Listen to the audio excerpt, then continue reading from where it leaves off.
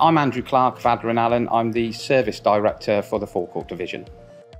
I was approached by the client back November last year, asking if we could decommission an asset that was no longer of use to them. The client came to us saying that they had an asset that they wanted to have a look at, taking it off their asset list.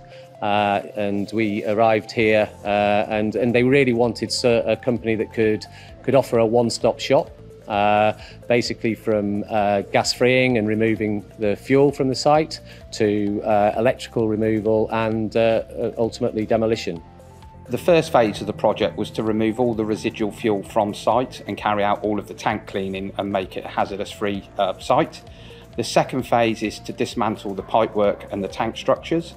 The third phase will be to break up the concrete and excavate, and the fourth stage is to grade off the site, remove the site buildings and hand back to the client.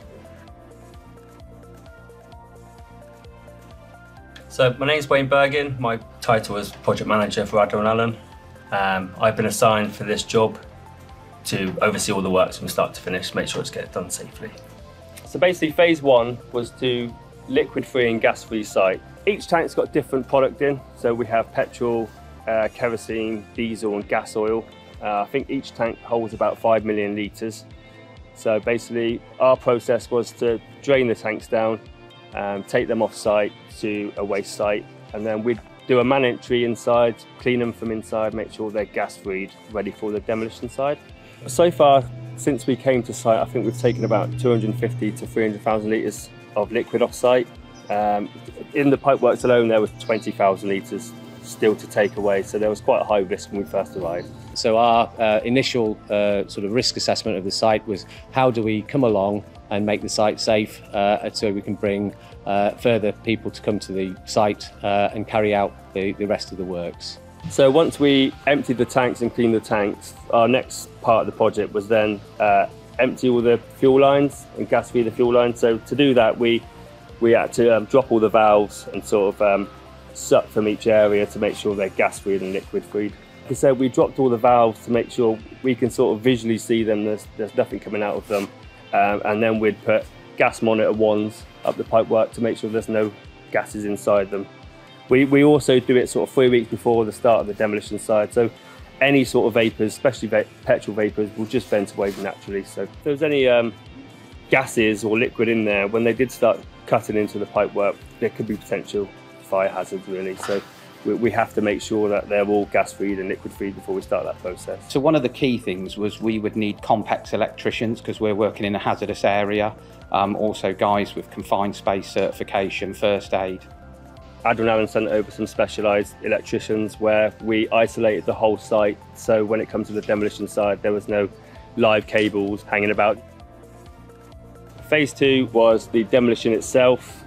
Basically start eating the tanks up from start to finish, working our way through the site.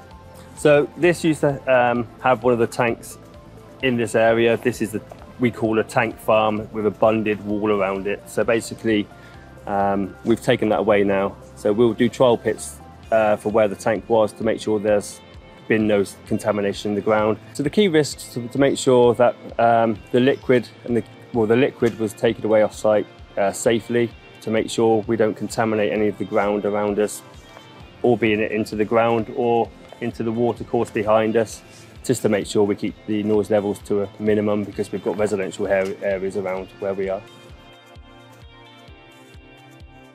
So once we've completed the final phase on the oil terminal, the last phase of the project will be to remove all of the pipework from under the jetty, which has already been purged to make a safe environment. Once we get our sample analysis done and checked and approved to make sure there's no contamination, then we will then pass over the land back to the client. We would be the experts because the fact that we can do it from start to finish, it is the one-stop shop. We produce the CDMs at the start of the project, the risk assessments, the method statements. We then bring in all the key services in-house and in-house trained to carry out all the relative parts of the job to get it completed. I think where we really do have that sort of USP is the can-do attitude of the company, and being able to bring all the experience that we have throughout the group together to be able to deliver a multifaceted project.